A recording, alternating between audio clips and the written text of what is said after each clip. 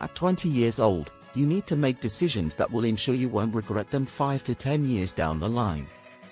Adolescence is often portrayed as the epitome of cool.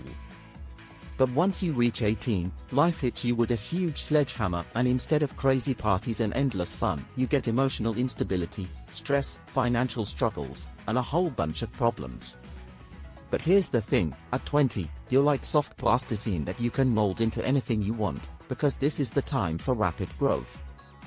You're a superhero, remember that. When people reach 30, they often feel like they've lost the spark of strength.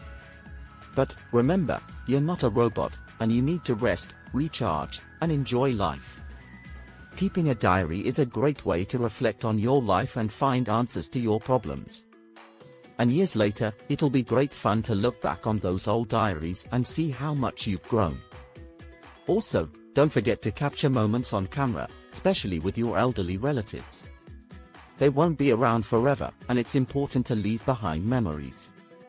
Live life on your terms, make your own story, and remember, life is built on the decisions you make. Don't waste time and energy arguing over petty things, proving your rightness, or teaching people who don't want to be taught. These are just golden rules that will save you a lot of time and effort. And always keep learning, even if you're not in school. Theory is good, but practice is better. Get rid of perfectionism and control, because at the end of the day, people won't notice the difference. And remember the Pareto principle, 20% of your efforts will give you 80% of the result, while the other 80% of your efforts will only give you 20% of the result. Your priorities and values may change as you grow, and that's okay.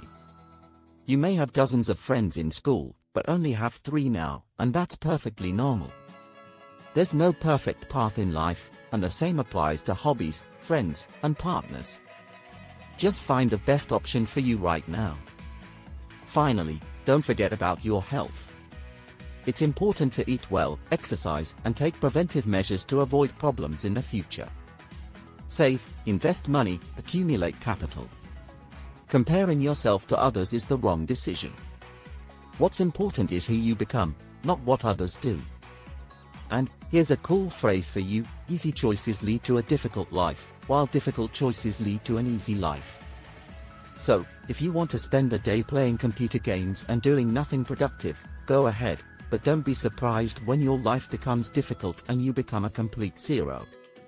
But if you make difficult choices, your life will be easy. Even if it's not easy, it'll be easier to reach new heights.